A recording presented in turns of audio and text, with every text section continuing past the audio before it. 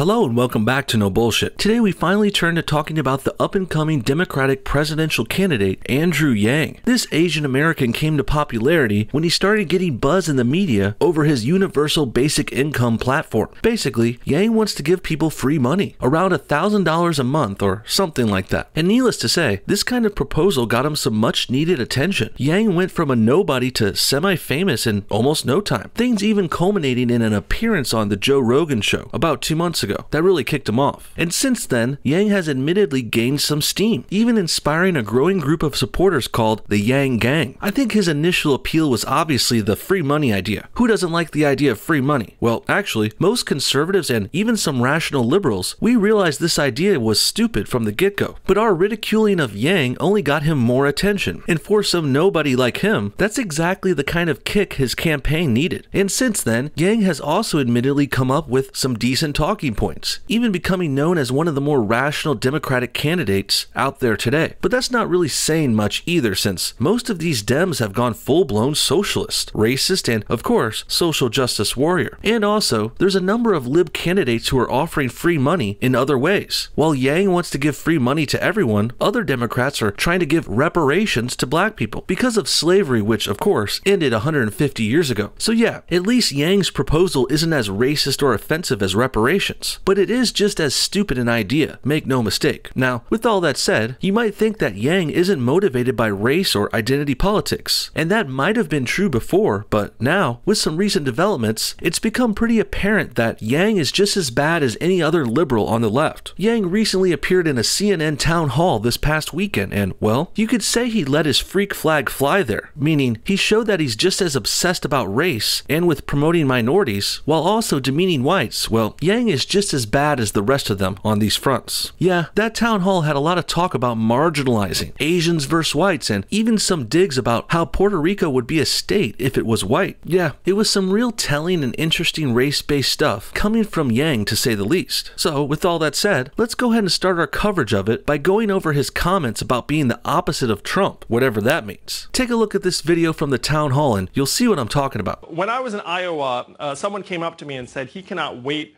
to see me debate Donald Trump because I'm laser focused on the problems that got him elected, but I'm his polar opposite. And what I've been saying is the opposite of Donald Trump is an Asian man who likes math.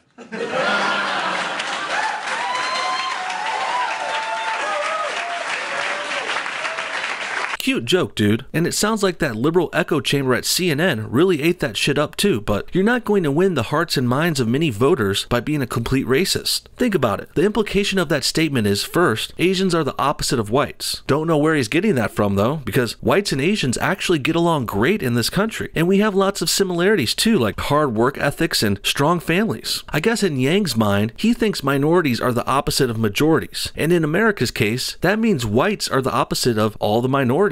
And with that implication, Yang is kinda saying that whites are bad and minorities are good. At least that's my take on it. And that's coming from an American white guy. I think that's how we would see it. Then later, Yang goes on to say he's good at math, implying Trump isn't, which is completely wrong and untrue. Trump is a billionaire with properties all over the world. He's run many businesses for decades and been successful. And then he became president and turned our economy for the better. The economy and the country are doing better than ever. But somehow, according to Yang, Trump did all of this without being good at math? Please. And doesn't this imply that all whites are bad at math too? At the very least, Yang is riffing on that stereotype that Asians are better at math. And while that's positive and is being used to slam Trump here so they let him get away with it, but at the same time, it's pretty hypocritical since most Democrats would discount all stereotypes like this, even the positive ones. Shit, I even went over an Adam Ruins Everything video a while back that was trying to debunk this very stereotype about Asians being good at math. Pretty hypocritical for the left-wingers, but I can't say I'm surprised about this either. The truth is that there's this massive appetite among Americans for solutions that will actually improve their lives. I am getting many Trump supporters to join and support my campaign, as well as conservatives, independents, libertarians, and of course Democrats and progressives. I am the candidate to beat Donald Trump because I'm focused on solving the problems that got him elected in the first place. Yeah, well, one of those problems was the terrible use of identity politics by left-wingers like you. You say you were addressing the problems that got Trump elected, which resulted in our country becoming better than ever, by the way, but really, Yang is just feeding into those problems here and making them worse. Make no mistake, guys, this is undercover, low-key anti-whiteness. The same kind of anti-white rhetoric that ruined the Democratic Party and made Americans elect Trump in the first place. And this is only the beginning of Yang going full-blown identity politics. In this next video, Andrew distances himself from whites even further when confronted about the supposed white nationalists who are supporting him. The video is called Andrew Yang Pressed on Support from White Nationalists. And I have to say, right out the gate, before we even start, what the heck is CNN talking about? This is some kind of clickbait or something. And CNN and other liberals always throw around this white nationalist term as if it's equivalent to being a white supremacist or a KKK member or a German Nazi, when it's really not. White nationalist is a term used instead of white supremacy here, because they can't find any legitimate noteworthy white supremacists out there, so they play word games and call them white nationalists. But really, if we're going by the real definition, white nationalist just means you're a white person who loves your country. There's nothing wrong with that. So yeah, it's basically kind of a racial slur directed at whites. And one would hope a wannabe respected candidate would call this sort of word game out, but no. Andrew Yang goes right along with it, as you'll soon see. Let's go ahead and take a look. Well, it made me always want to stick up for the underdog, the person who was left out or marginalized or ignored.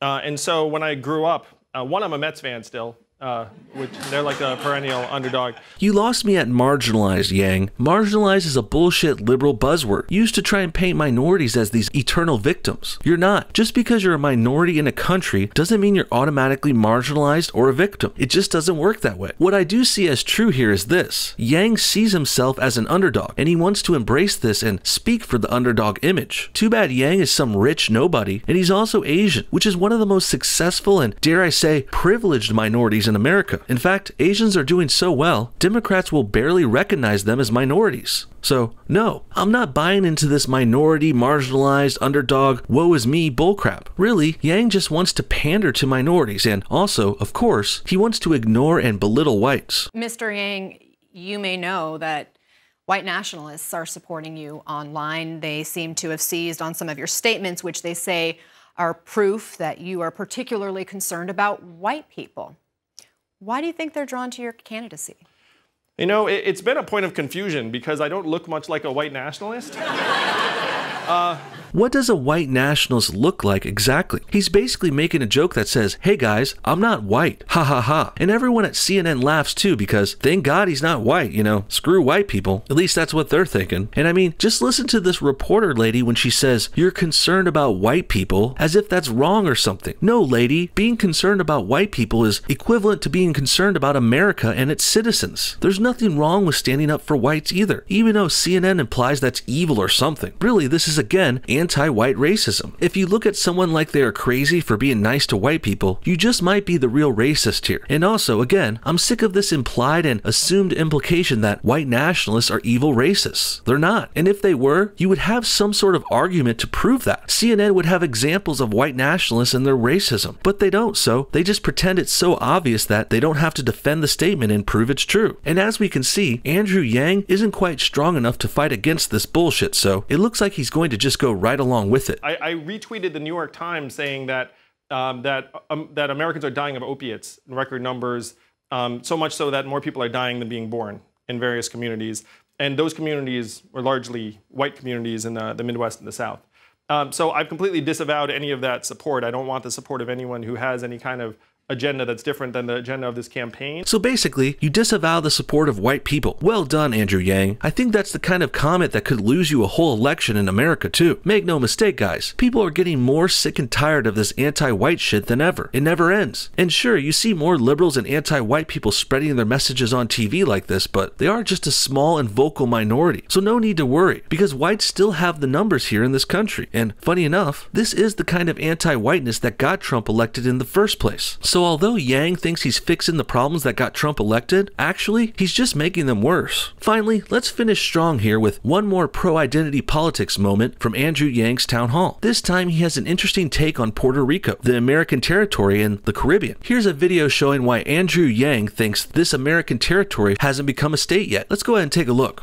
As a gay African-American senior citizen who lives in the poorest ward in the District of Columbia, I am intimately and acutely aware of what it means to be marginalized and neglected. Wow, that's quite the introduction right there, guy. This guy is claiming like 10 victimhood cards at once. Jeez. It's not some kind of competition, dude. And being gay or black doesn't really make you special either. So calm down, man. Damn. Looks to me like the CNN town hall atmosphere is getting really cringy, huh? Everyone is trying to out-victim everyone else. I'm a gay black Jew who's poor and blind and deaf in one ear, and I'm also allergic to peanut butter. Feel sorry for me. I know that sounds kind of ridiculous, but this guy asking the question really isn't far from that. And the fact that Andrew Yang feels compelled to take him seriously really says a lot too. But I'm 100% for DC statehood. You should have been a state a long time ago. I'm also for Puerto Rican statehood, which is also long overdue. And one of it's like a statement I make is that if Puerto Ricans looked like Swedes, they would have been Americans a long time ago.